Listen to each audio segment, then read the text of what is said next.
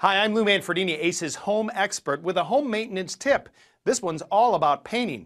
Did you know that a high quality paint job actually has to do more with the prep work than actually putting the paint on the walls? You want to make sure that you're doing all of this work first.